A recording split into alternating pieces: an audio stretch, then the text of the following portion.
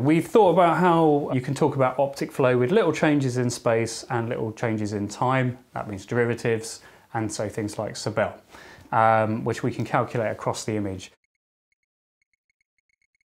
So there's something called the optic flow equation, which basically combines these derivatives in the image, these gradients, and also in that equation are these two things that we want to get out, this u and this v. So these are our optic flow vector for each pixel, which way is things going. In order to do that though, we have to make some more assumptions because there's two unknowns and we have one equation. So this is where people come up with a load of different ideas for how to frame the problem so that you can get at those u and v values. So one method that solves for optic flow and gives you these little what are called quiver plots, where for each pixel here you've got this u and v vector. So you can plot these across a whole image, and if you look in the video that is on screen now, you can see all these plotted and showing things moving around. One of the methods for calculating this stuff originated in the 80s, so I think it was 1981, by a couple of people called Horn and Shunk. So if you look up optic flow, this will be the sort of one of the first techniques that's mentioned. Again, sort of bear in mind that in the 80s it was a challenge just to get any kind of video onto a computer at all. Yeah, you know, you're talking about working with TV standards like PAL or NTSC rather than things like VGA, which came along sort of nearer the 90s. So these are going to be originally quite low resolution images, maybe 320 by 200 or something like that. If you're talking about 4K images here, nowadays, yeah, you've got a lot more calculations to do. So the assumption that Horn Shunk make in order to get out these U and V components of optic flow is that they look in the local neighborhood.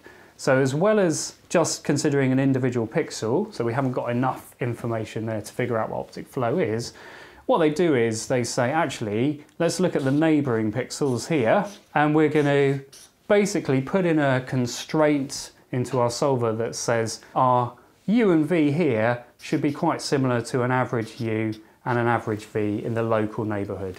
What we're going to assume is that this motion isn't going to radically change between pixels. If we're on a surface, the motion change is going to be small, unless you're at an edge, of course, so we break another constraint there. But most of the time, you know, if this table's moving around, all the pixels are going to be moving in roughly the same direction. So we have this smoothness constraint that we build in.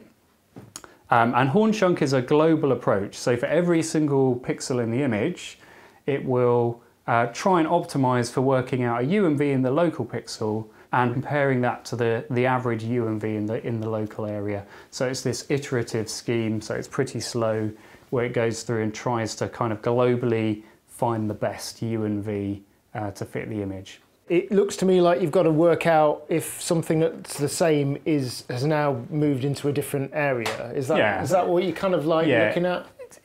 It is that, but remember that the motion that we're talking about is really tiny. So we're not talking about something that's moved forward 10 pixels. That will break optic flow.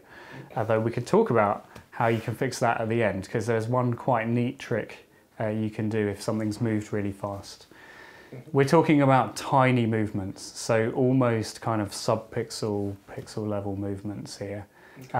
So it's picking up changes in brightness patterns spatially, but also over time as well. And all the equations do is figure out a way to get these estimates of where that little change in brightness has gone across the whole image in the case of Horn Shunk. Horn Shunk's a global method. It's trying to do everything across the whole image. So there's a load of other approaches that will calculate this. Another really common one is called the Lucas-Canade approach to solving it. And rather than trying to say, look, let's optimize this thing globally across the whole image, they look at a little patch. So they take a patch of pixels. So again, this looks a bit like a kernel, I guess. So it's normally sort of 5 by 5. And you see, you're considering the pixel in the middle, but what the Lucas-Canade approach says is, let's assume that U and V is going to be the same in all of these pixels in this region. And that gives us 25 equations, which is overdetermined, so you can use least squares to figure out the best fit, essentially, for U and V there.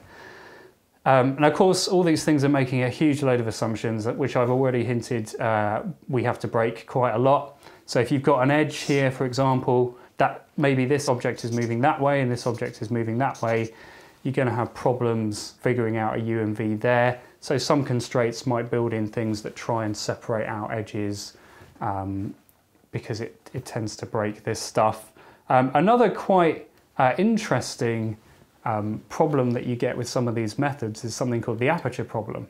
So this is where we're trying to figure out motion. So it's called the aperture problem because we've only got a little window that we can see motion happening in like that. So the question is, which way is that line moving? So if we had to put optic flow vectors on this line, where would you say it was going? Well, I mean, the obvious thing to say is it's going down, but it could, of course, be a diagonal line moving right. It's a good answer, because it can be lots of things. If we take away that window, this is the motion that we're actually getting. So the line's just moving across the image from left to right. But it looks there that it's kind of either going diagonally down right or down. It kind of depends on how you interpret it, I guess. This is called the aperture problem, or the barbershop pole illusion, because it's got stripes moving up and down. And the idea being that there's not enough information here to accurately figure out how that feature is moving. It's very easy here because we can see the corners. So corners are a bit special and they allow us to sort of refine our estimates of motion. So sometimes if we're only looking in a small window, like here, we can get ambiguous motion happening that we can't determine because of things like the aperture problem. So it's another sort of issue with these methods. The only other thing that I wanted to mention here is that, so Hornchunk is global. We talked about it kind of finding the best set of U and Vs across the image. This approach here is local, so we only care about making it work on a 5x5 patch of pixels essentially, but they've got advantages and disadvantages. So one of the advantages of the global approach is if we've got an object here that's moving at the edges, you know, there's enough brightness changes that we can pick up movement happening. But there's a question about if this is just a sort of orange or white or whatever shape, what's happening in the middle of it? It's like the spinning ball, we can't tell. So the nice thing about a global approach is it will kind of fill in from the information it knows, it will fill in the edges throughout the shape, okay? The problem with the local approaches is if you've just got a patch here, yeah, you can kind of figure out a U and V in this location, but if your patch is in the middle of one of these textureless shapes, it's kind of an undetermined solution, so you might get some sort of noisy approaches. So it swings and roundabouts, as with all of this stuff, as to whether you use a global approach or a local approach, and they've got trade-offs in speed and things like that. That's just two examples. There's loads of different ways of calculating optic flow. People are doing it with deep learning now as well, of course. So lots of different ways of doing it, and it's still, even though it's been around since the 80s, it's a very useful technique still as a way of pre-processing things, perhaps as a precursor for segmentation. So if this shape here and the background are a very similar color or texture, but this shape's moving and the background's not moving, so you've not got any flow vectors on the background, you can use the optical flow field as a way of segmenting what's going on. Okay, so we've said that the motion has to be really small for any of this to work. So you need a really small time between frames.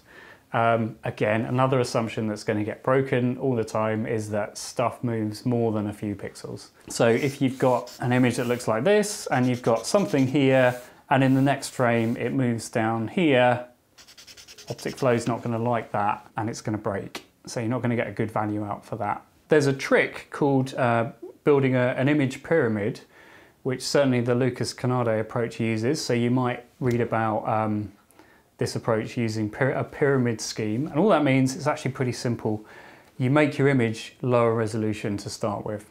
So perhaps if I switch to a different color, imagine if instead of being a 4x4 pixel image, this is a 2x2 pixel image, and then whatever shape we've got here, yeah, okay, so it averages out a bit because we're sort of blurring it with our surrounding ones, but now they've become neighboring pixels, and we've essentially shrunk the space over the motion that's happening. So you end up with this pyramid sort of system where you have low resolution, lower down, and then you kind of move up to higher and higher resolutions. That's a terrible image. Do you then have to average out and say, okay, that 1 pixel is now the same for 20 pixels? Or Exactly. So you use this as a way to kind of bootstrap the rest of it. So you calculate your motion here. So you get your motion vectors that might look like this on the low resolution one. And essentially you populate the next level up with estimates of the motion from these.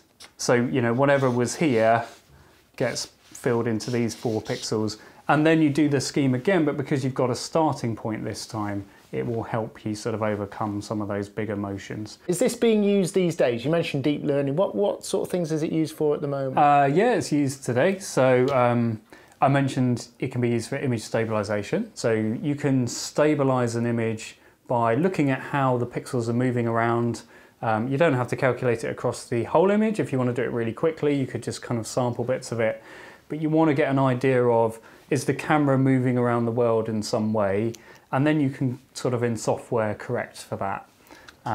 Another use is frame interpolation. So if you've got 25 frames per second video and you want to turn it into kind of fake slow-mo, if you just stretch out your frames, it will go all kind of jaggedy, right? So you get a frame and then the next frame, and because you filmed it at normal speed and you're slowing it down, it doesn't look very nice. So if you know how things are moving across the frame, you can add in sort of fake extra frames. So if this is your first frame and your second frame, you can add in additional frames in the middle, which you can use Optic Flow to kind of figure out how brightness is moving around at that point. And if you know how the sort of local patterns are moving about, you can put them in a sensible place in those interpolated frames. So rather than just pure sort of smoothing or interpolation between them, it's kind of a bit more sensible than that, a bit cleverer,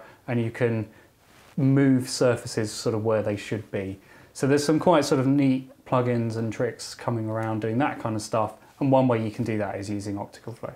If you're trying to follow something moving very fast in an image, you know, a thing, rather than just talking about movement at the pixel level, that's going to be where you're looking at object tracking, which perhaps we could do a video on in the future.